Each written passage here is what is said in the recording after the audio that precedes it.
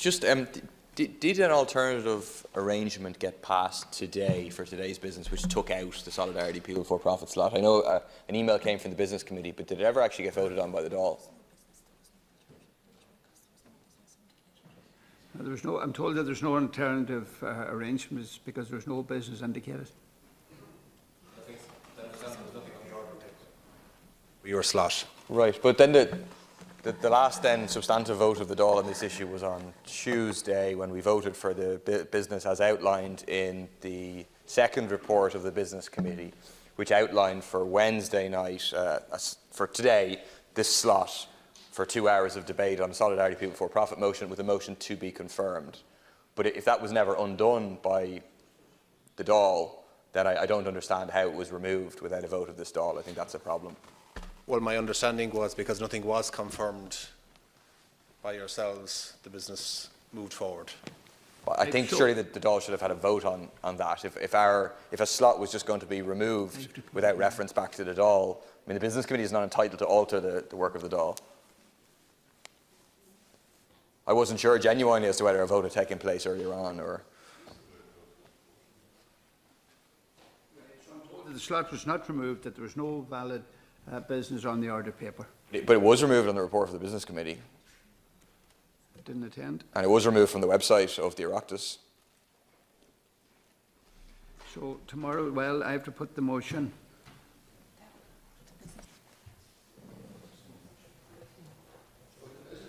No, only makes recommendations and gives indications, a matter for the House. So then we should have proceeded with a motion then. That's my point, is that the order as adopted by the House on Tuesday applies, if not overturned by a next vote of the Dáil. Yeah.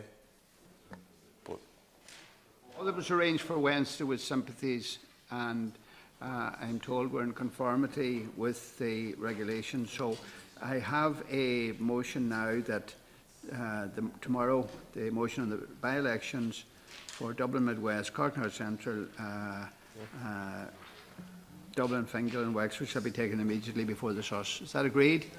Great. Can I just register? I won't make we're not interested in a suspension or anything like that, but just it seems to be highly unusual that the Dáil's business will be changed without a vote. I think it's quite undemocratic. I think it's very problematic. It's obviously the second substantial thing that has happened this week. Obviously we should return to it in future, but I don't think it should have been removed from the website, for example, without an agreement of this Dáil. The Dáil agenda should not have been changed other than by the vote of this Dáil. This is agreed by the House. Exactly. It's announced and agreed by the House. Is it agreed? Sorry. That's exactly the point. Well, I want to clarify this so that there's no ambiguity. How does that go?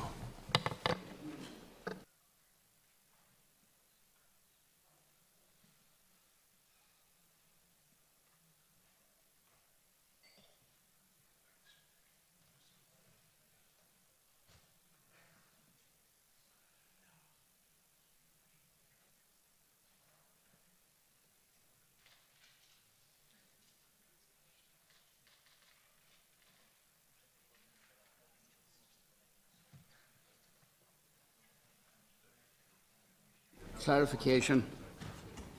It's not a matter for the House to take the private member's business. It wasn't on the order paper, Noreen. Yeah. Yeah. It wasn't on the order paper. It was almost passed in the House on Tuesday. There is. No. We agreed the second business committee report, which included a slot to be confirmed for our motion. And that stayed on the website, for example, until this morning at some point. It was removed from the agenda that was on the website. And just how can that have happened without a vote of the Dáil? The business and private members is not agreed by the House. It's announced in the order of business, but private members not agreed by the House. So just because this has significant implications then, because one of the reasons that the High Court judge didn't give us an interlocutory injunction was because the idea that the Dáil had voted to have members' business, to not have our members' business. So to get clarity, that did not happen, that the House did not vote on any aspect of a private member's business yesterday. I gave clarification, so I just have to agree to differ. The House didn't vote on it. Yeah. The House didn't vote on it. Okay. Voted yesterday. Okay, right, we're moving on. Oh, is that agreed? Agreed. For fuck's sake.